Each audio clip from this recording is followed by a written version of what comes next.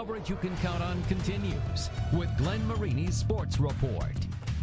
High school football practice kicking off today, and it's been a roller coaster ride out at Chambers Field.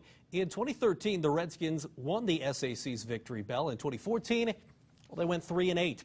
Northside looking for a bounce-back season this fall. News Channel 15's Jessica Starbird has more in your Highlight Zone countdown to kickoff.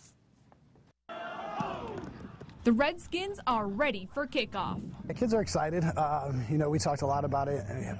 Our meeting to start off today is energy, excitement, and attitude. And experience. Northside returned 17 starters that know what it's like to go through a down year. This year we got a lot more returners. Everybody's more veteran. We got a lot better senior leadership. We did have a down year, and Logan Snyder told me it could be the best thing that ever happened to us because it kind of took the lights off of Northside for a little bit, and now we can get back to the point of let's work hard and prove people wrong. One of the many returning players here at Northside is quarterback Arian Nieves. He won the starting job last season when he was just a sophomore. With a year of experience under his belt, he believes he's grown both on and off the field to become a better leader for his team. Starting as a sophomore, it was really tough coming in filling the shoes that the guys who played before me. I grew a lot. I became a better leader as a person.